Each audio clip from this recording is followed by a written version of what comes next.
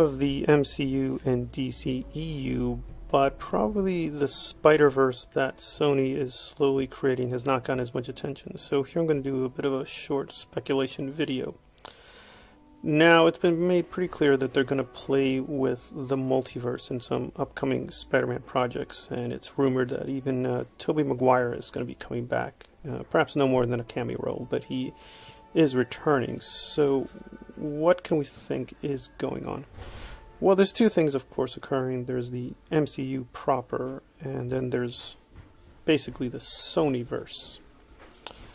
Now, if they have the multiverse, then they can do several things. They can bring in past actors from the past Spider-Man films. So, for instance, Spider-Man has already fought Doc Ock, so he can be brought back in.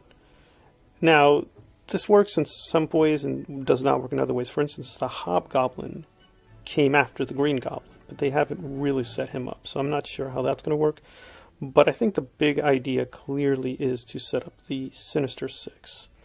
For those completely new, the Sinister Six were a group of villains that teamed up against Spider-Man. The original lineup actually included Kraven the Hunter, but he died.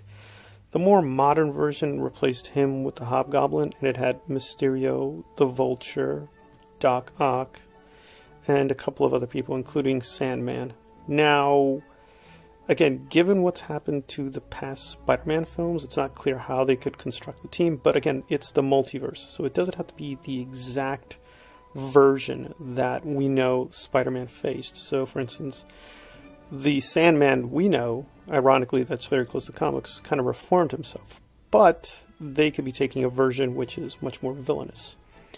Also, we have some things already set up with the Vulture. Now, obviously with events that happened recently with Spider-Man, it's not clear how Mysterio would work, but again, if it is a multiverse, they could just bring back a certain version of Mysterio and not necessarily the Jake Gyllenhaal version. So it's pretty clear they're kind of setting up a big confrontation between Spider-Man and the Sinister Six and doing some of the stories from there. I got to say, I'm a little mixed because I don't know the early Sinister Six stories, but I actually know the middling stories. Those were some of the first books I read. Those were very well done and very excellent. However, when they can try to continue the Sinister Six storyline, I think they sort of faltered.